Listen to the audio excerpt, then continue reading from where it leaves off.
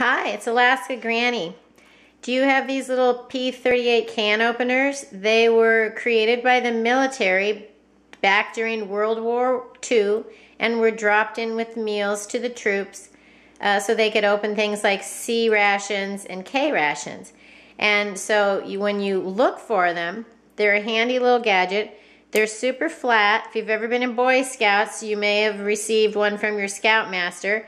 There's a little hole in it. You could even hook it to your keychain, or some of the military guys even used to hang them onto their dog tags as that was that important to them.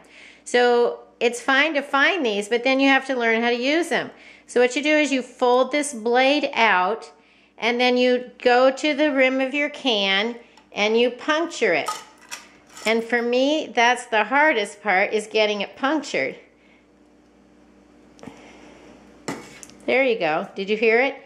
Then you go around the can, pushing on it like this, and you work the opener around the can. And the reason they called it P38 was they figured it took 38 punctures to get around the cans that they would open. So you can see this works. It's not as easy as you'd think. So get some of these and then try using them a few times so you're familiar with them. I have lots of them. Whenever I see them at things like gun shows, I buy several of them because I put them in places like my bug out bag.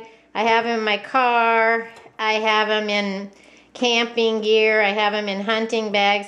And I want to have them all over the place because if you've got lots of canned goods that you're saving up, they're not going to do you any good if you can't get them open. Okay, so you can see how it works, and I'm not going to make you watch me go round and round with my little weak hands. The other thing that I do is if you buy these number 10 cans of food, I put them under the lids on some of these so that I'll have extras should I be stranded somewhere and all I did was remember to grab a big old can of something. I can still open it. Anyway, look for these P38s. Try to find ones that are made in the United States so that they're actually going to last.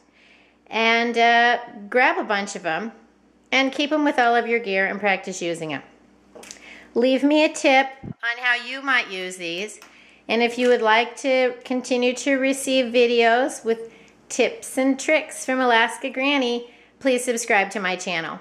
Have a wonderful day.